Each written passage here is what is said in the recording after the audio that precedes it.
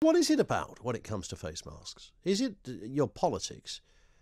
Because there is a suggestion, this is nonsense by the way, but there is a suggestion from some that actually it's like if you're a Brexiteer, then you're likely to be, so you're a Brexit voter, you're likely to be an anti-vaxxer, and you're likely to therefore not want to wear face masks. This is high-octane cobblers, everybody.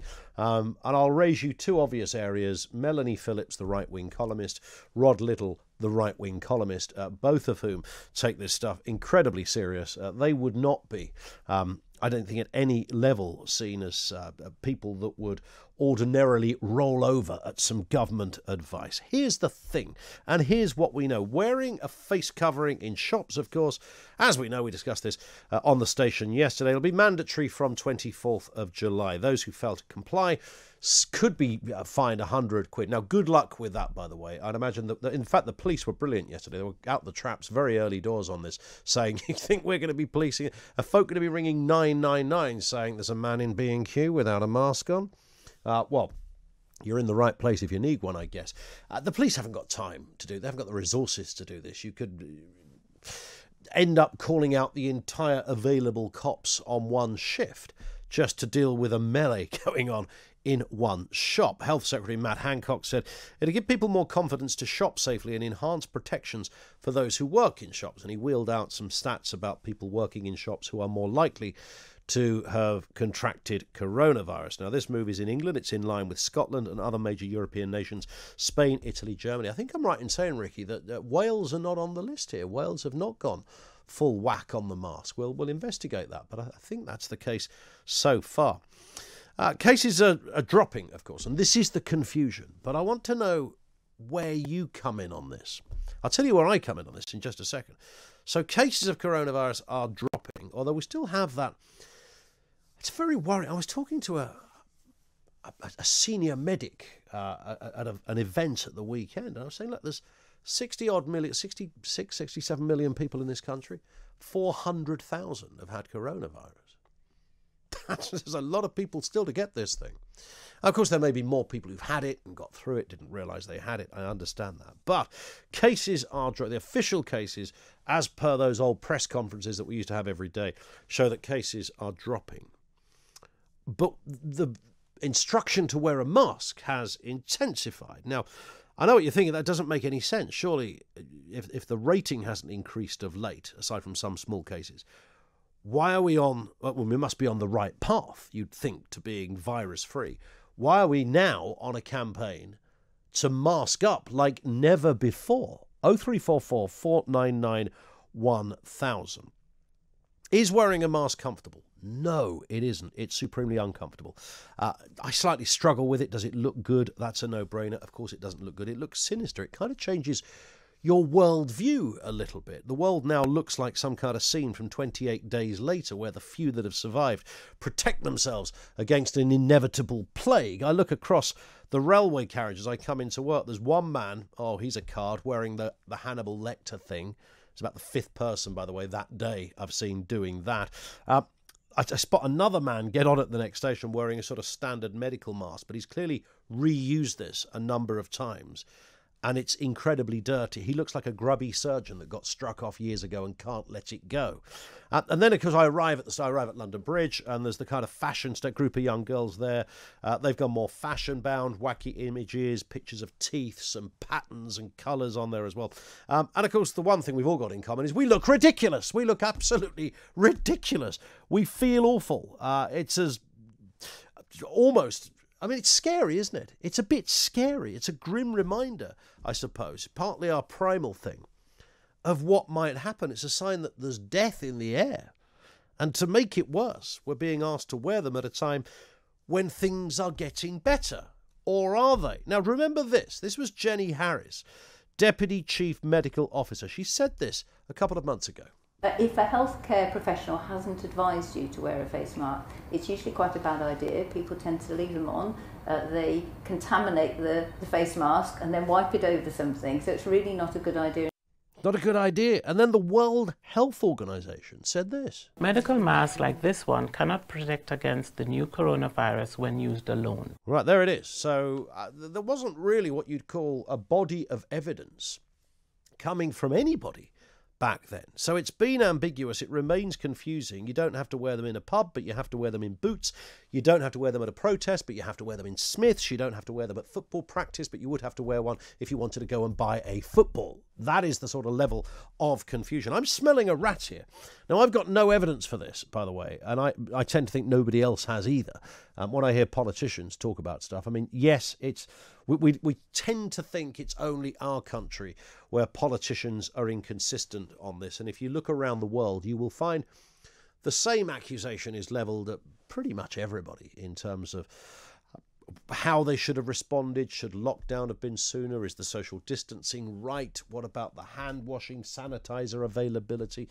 And of course, the big one seems to be the mask. So to some places, you wear them all the time. In other places, you don't have to wear them any of the time. Some have got the same regs as we've kind of now got. Public transport, I think France is public transport. You don't have to wear them when you're in work. Is there any places you have to wear them when you're in work? I don't think there is. But certainly going to work. Well, here at our place, when we're walking around the building, we have to have a mask on when you're at your desk because we've got good social distancing going on.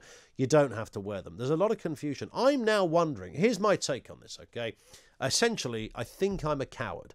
I think I'm probably a coward, and I'm going to say, stick that flipping mask on your face and stop moaning. Get the mask on your fizzog, and let's just work on the basis that there might be something in this. Shall we just work on that basis? Do you want to take those odds?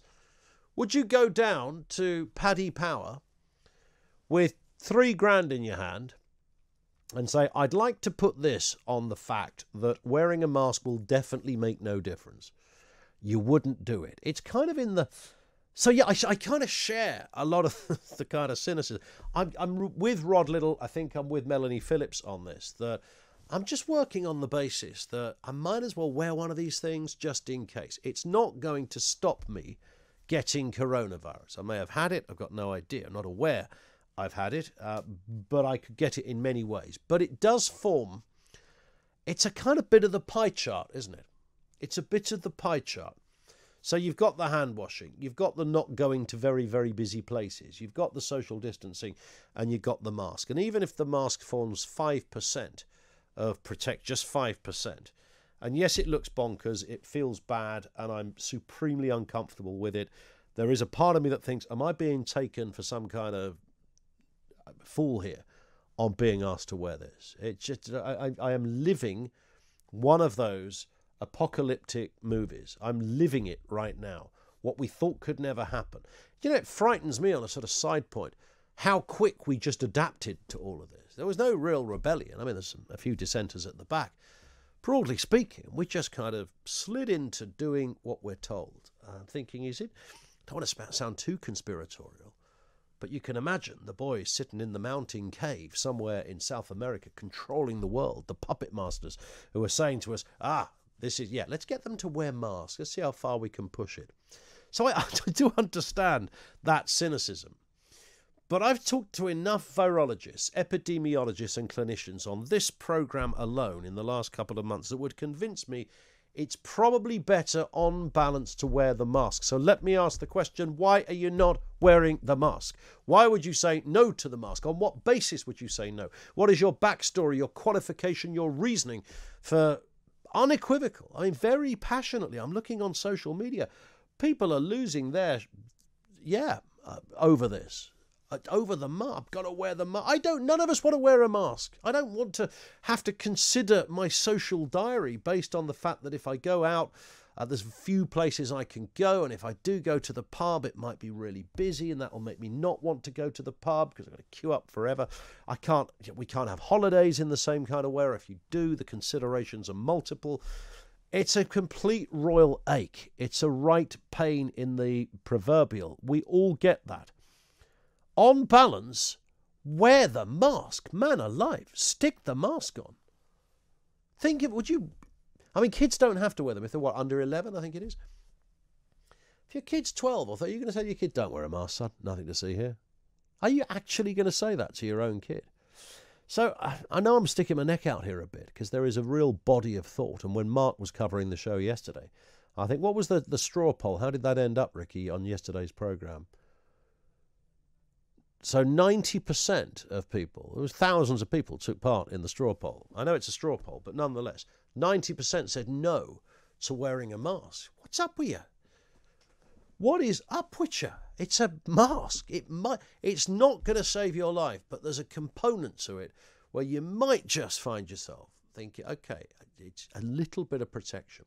It's also a little bit of protection for other people. So what informs your view not to wear it? What informs your view not to wear it? Is it political? Is it medical, firstly? Have you got empirical medical evidence that this is utter nonsense and isn't going to work in any shape or form? Is it political? Is it that sense of I'm kind of in the...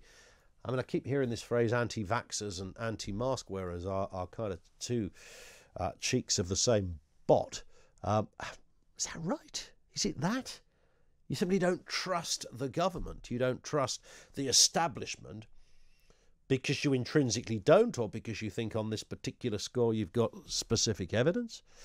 Are you running with raw instinct on this? What's in the tank? Is it just full of raw instinct? I've got a feeling either I'm not going to get it, or I've got a feeling this mask malarkey makes no difference. 0344 499 1000. Let's get the phone lines open on this one right now. What are you sensing about this mask caper, and what's the reason for not wearing it? I would be shoulder to shoulder with you in terms of wanting to get things back to normality. And it does seem to go against the advice. Get back to the shop, spend your money, get out there, have a good time. Oh, but now you've got to dress up as a surgeon to go and buy your groceries. It kind of goes a bit against that. I'm thinking that this has there's a reason this has come around. And the government might, I'm hearing this figure of 120,000. I don't know if that's true or not. Nobody does. But I'm just hearing this. It's rattling around in my head. And I'm thinking, I'm not a betting man in this respect. Get the mask on the face, sharpish, and don't take the risk. Don't bother with the risk. You don't have to take the risk, so why would you? So your reasoning behind it. So we've moved on from the announcement. What is your specific reason for not wearing it?